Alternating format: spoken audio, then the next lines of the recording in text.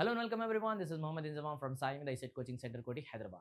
Today, in our topic of number system, we are going to be discussing about a new question that is given over the board. 777777777. How many digits are there? 129 digits are there. 129 times it is. Okay, divided by 37. Then the remainder is the asked question.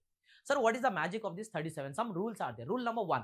In the numerator, whenever you are dividing something with 37, only same digits must be there and the number of the digits must be multiple of 3.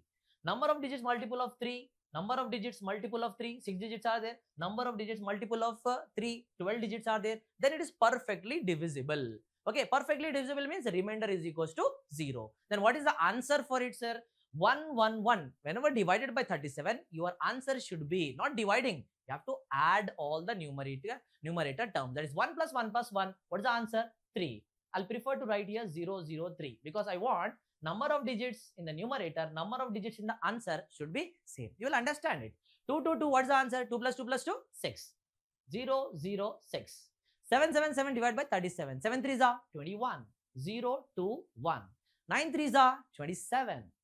0, 2, 7. Now comes this twist. 4, 4, 4, 4, 4. Sir, 6 digits are there. 6 4s are 24. No, it's not like that. You have to focus on only 3 digits, pairing of 3 only. 4, 4, 4, answer is 12. So, you should be writing the answer as 012, 012. Okay, repeating the same number. Number of the digits should be same. 6 digits, 6 digits. 5, 5, 5, make the pairings now. 5 3s are 15. So, your answer should be 015, 015. Okay, number of digits in the numerator and the number of digits in the answer should be same.